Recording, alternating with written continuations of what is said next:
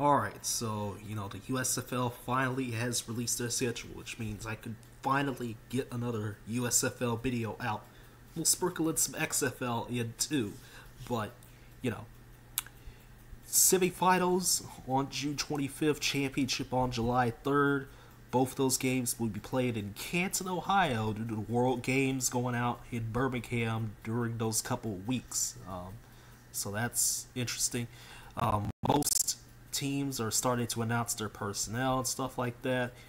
Guys like Noel Mazzoni going to New Orleans, which is pretty interesting. The uniforms are out. Most of them look pretty good. The draft order, it was a 35-round draft on February 22nd and 23rd. The schedule for week 1 is out. We'll talk about that in a moment. There's a supplemental draft and a combine. I do not know when the supplemental draft is actually happening, but I do know that the combine is slated to be on March 19th and 20th. And then another big thing is that the real USFL LLC is suing Fox, the new USFL, for apparently infringing on these old trademarks, which I don't know how that's going to go, considering, USFL had the opportunity in the past and, to say something about this, but they just wanted to try and take the thunder out. But, the schedule has been announced in full, so that's why, I wanted to get this out.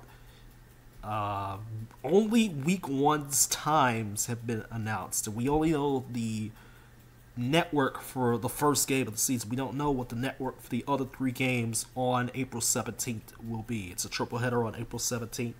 Houston, Michigan in the 11 a.m. game, 12 Eastern. Philadelphia, New Orleans in the 4 p.m. game, 3 p.m. Central.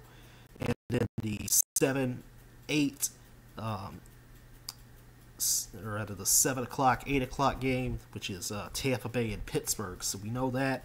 We know the times for those games. For some reason, the USFL didn't give times for the other games on their schedule for some reason, which is stupid to me, but I'm not gonna judge. I'm not gonna judge, because it just is what it is,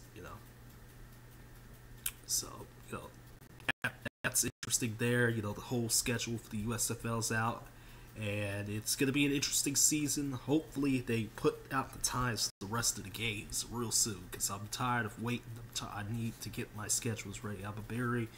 I think I've told y'all this in the past, how I have a whole watch schedule of stuff that I want to watch, and, that kind of gets ruined when you don't know when these games are going to be. So we don't know when the other 9 weeks of games are going to be just yet. I assume most of them will be on like a doubleheader Saturday and Sunday, sprinkle in some Friday, sprinkle in some Monday type games, maybe sprinkle in a Thursday here and there or something like that.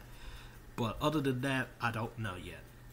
But there's a couple things for the XFL that I think I forgot to talk about, is that there's some rule changes that they're going to partner with the NFL to test, other things as well to protect the players, and we know that at least 3 teams will be back in 2023. The New York Guardians, the Seattle Dragons, and, of course, the St. Louis Battlehawks. They'll be back in 2023 in the XFL. Excited for that, because I think the XFL really has what it takes, They have what it takes because of a market like St. Louis, Now, if these leagues can branch out to some other markets, that'd be great.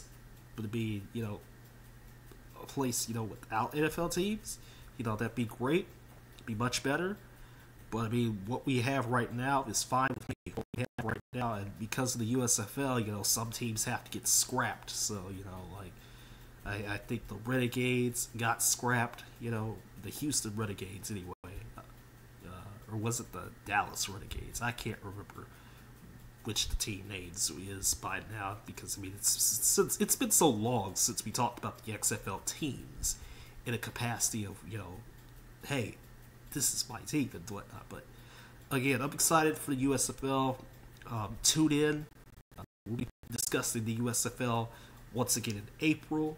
So by the time the USFL comes around, I'll be talking with y'all again, and that'll be like the Thursday before. So I'm gonna try and see, what the plan will be for the USFL, how I'm going to do these videos for the USFL, and, you know, get it out to you when we can do our channel update for April. So that'll be in like 20 days or so when we do our channel update and see how the USFL will fit into everything. So with all that being said, I'm going to get on out of here, and I hope y'all enjoy the rest of y'all's Monday, and I hope you enjoy the rest of your week. I'll see you all Saturday night on Ultimate Sports Networks, and Sunday over here to talk about, you know, the Selection Sunday. Yeah.